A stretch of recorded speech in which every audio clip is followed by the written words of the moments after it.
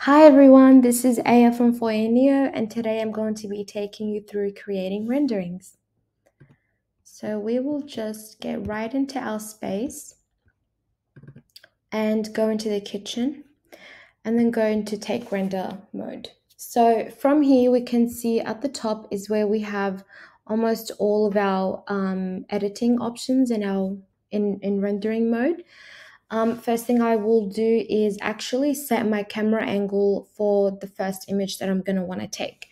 Now, a tip with taking renderings is to always try to have your image at an eye level view. That way it feels more realistic. It feels like the person that's looking at the final rendering is actually inside of the space and they can relate to it more. So for this view, we will go right at the center. So you can use this camera height option to go up and down. So that's it's whatever feels most comfortable, obviously. We have the hide tab, and this is very useful for hiding things that can be in your way that you don't want to show in your image. So for example, I don't want to show these dining chairs and the vase. So I'll just click on them to hide them so that they don't interrupt anything in my image. Now they're not deleted, they're just hidden. So all I have to do is just click on each individual thing I want to bring back, or I can click on unhide all and bring all of them back as well. Now, the main part with taking renderings, and I feel like is the most important one, is the lighting tab right here next to the hide option. So once you do go onto the lighting tab, you'll notice that you have 3 times of day. You have day, evening, and nighttime. Each time of day has its own set of presets and its own environment options as well. So once you do figure out what time of day that you like for your images to give you that lighting that you prefer, then select that. So for this case, I will go with evening, and I like to use the sunny evening preset. That's my favorite one for me.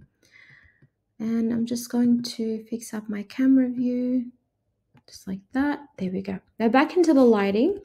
If your space doesn't have a lot of artificial lights like ceiling lights or floor lamps, it might be a little bit dark or a little bit dull. You can always adjust the interior lighting depending on what you want. Obviously, if you prefer a bit of a moodier space with less lights, you can go onto low interior lighting or even none. If you do prefer a brighter space, then you can go to medium or high. In this case, this space is extremely open. As you can see, it's like a large kitchen, living and dining, and a lot of natural sunlight does come into this space, so we don't need too much interior lighting. Like, we don't need this to be adjusted. So after figuring out your time of day preset and interior lighting, the next thing that you would want to do is select your environment. Now, obviously, you do have the option of going on none, and that will show you nothing. But the environment is what you will see outside of windows, or if you have any glass doors, anything that lets you look outside, that's what will be shown. So for this option, I will go with a rooftop, so like a city view. I like to use the Barcelona rooftop option. And all I have to do is click on it, and then I'll have this rotate come up, and I can actually use this and toggle and go 360 degrees all the way around until I find the exact view that I want to be shown outside of my window. So as you can see, there is a lot that you can look through. So maybe this is the view that I want, and I'll just keep it there. Now the next thing, which the last two options in the lighting tab, are all the way at the bottom, and that's just the product lighting and the sun. So if you do have the product lighting on, then any artificial lights that you have will be turned on, including lamps, ceiling lights, chandeliers, spotlights, things also like candles will be turned on, lamps, anything that might have a light aspect to it will be on. You can turn this off as well if you prefer, but I will leave it on for now.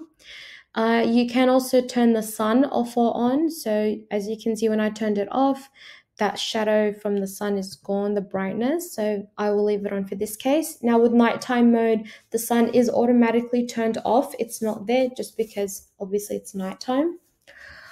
Before we do go ahead and render, so we've set our camera angle, we've set our lighting and our environment and the time of day that we want. The last two things we have up the top is field of view, which lets you either zoom in or out.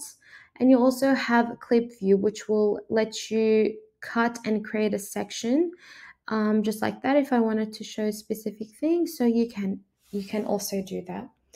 The next thing, which is also important, is adjusting the sun position. So you have this blue circle with the yellow circle inside of it. If you click and move the yellow circle, that is actually the sun. And as you can see here, as I'm moving the sun around, which means it's coming in from different directions, it's creating shadows, it's creating light in a different way. So you can use this to your advantage. To really figure out how the sun coming into your space will affect the lighting in there. So I'm just going to leave the sun there for now. Once I've set everything just like how I want it to be, one thing I will always recommend to always do is get a preview.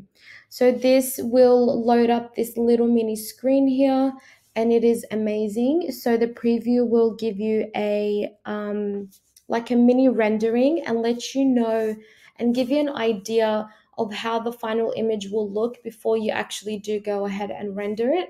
And it's great because if you did want to adjust something in the lights, or maybe you wanted to adjust something in the furniture, that allows you to go back and do that, because you were able to see that in the preview option. So while we wait for that to load, I'm actually going to minimize this little tab and keep it loading. It's not going to stop. What I like to do to take advantage of my time as I'm waiting for this to load is actually figure out my next camera angles. So I want to save this view in case it's perfect and it comes out exactly like how I want it to be. So I will click on to save view, and I'll name this kitchen view and save that. So now that that's saved, we can see that when we come onto views here, it's saved right there. That allows me to then move around freely, figure out my next camera angle, my next position that I want.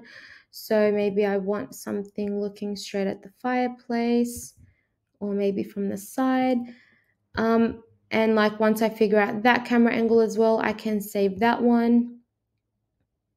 And yeah, so now my preview generated, as we can see here, preview generated, and it lets you know that no credits were used because it's just a preview. I'll then open that up and I can see how my space looks.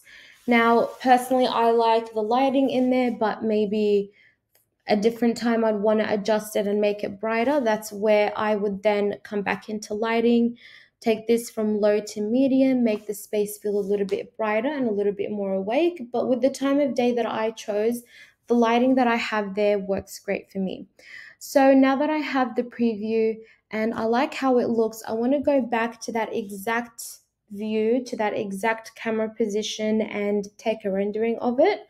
All I'll have to do is click onto views and onto the view that I saved, and it'll jump me straight back there. That saves me time from having to figure out exactly where I was, the right position, and everything else. So that's awesome. The final thing that we do have is actually the ability to crop your image. So we have these white lines on the top and the bottom, and also the left and the right hand side. So there is a couple of options with cropping an image before you do render it. You can click over here where it says custom. You can select one of the preset dimensions just like that.